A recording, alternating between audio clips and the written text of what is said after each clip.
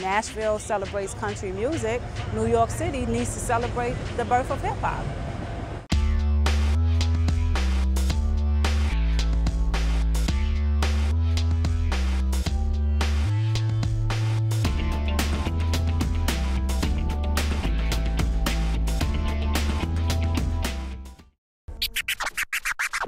I ain't no joke. I used to let the mic smoke. Now I slam it when I'm done and make sure it's broke.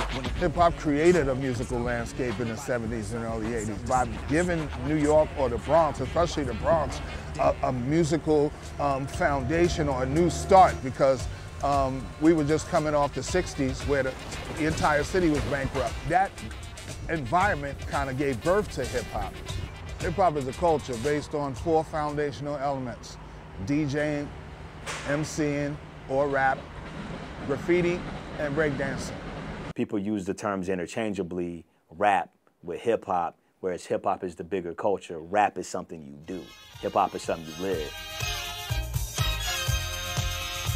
Coming from the disco era, you know what I mean, we were inner city kids. We couldn't get into disco, so we had to recreate that disco. And that's what basically hip-hop started out as, like the bastard child of disco. I mean, it was our rebellion against that and our recreation of it at the same time. You see, I am Wonder Mike and I like to say hello. The turntables became our instruments. Like, so a lot of people in the inner cities, they didn't have money for instruments. So you had to find those sounds somewhere. So you dug through your pop's crate of records and you just listening for these different instruments and sounds, and then you pulled from those different sounds and made a total new creation. People forget that the DJ is the backbone of hip hop. That's where it all started. DJ spinning at parties.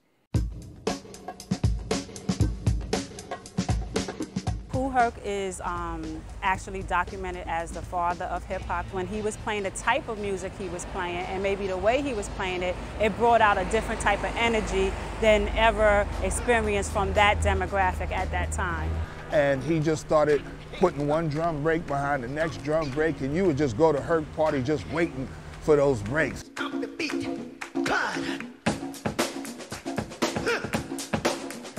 B-boy and B-girl comes from Kool Herc. B meaning break, okay? Break boy. You dance on the break. That's it. It all ties into dancing and really going off during the break beat of a song at a party back in the days. And then there was different parts of the record where you could talk over it and then the beat's still going, but you don't lose the attention of the record or the main part of the record. That evolved to MCs getting on the mic and just saying things to keep the party going, which evolved into actually rhyming and rapping, because these different MCs will have little sayings that they said. Party people, if you're ready to rock, let me hear you scream.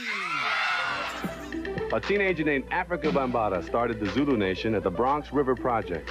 It was a new type of gang which focused in on music and dance. Bambaataa was the first guy to say, hey, let's all come together. You can all play on my set. So he was integral in uniting hip-hop. And in '82, when Planet Rock came out, became a universal hit. That just added to his prominence and his outreach to the rest of the world. The connection between hip-hop and graffiti, it's an urban thing. Though it was here before the actual rest of the elements of the culture, the people involved in graffiti were directly involved in hip-hop as well. Fab Five Freddy was the bridge between hip-hop and graffiti. He brought the South Bronx and the people from Harlem downtown to where the hipsters and where Keith Haring was and Madonna were hanging out. Before he was a DJ at Yo MTV Raps, he was a graffiti artist. MTV made hip-hop global. It broke it out of being a niche kind of music or something like these black kids or Latin kids are doing in certain urban areas to an actual viable genre of music that reached middle America and mainstream America. Particularly Walk This Way was the record that took hip-hop next level on MTV, man. That collaboration with Run DMC and Aerosmith was just perfect. That was really the moment that hip hop became global, and MTV played a big part in that. UK, South Africa, where, you know, English is one of their major languages. You see it in Brazil, you see it in Japan.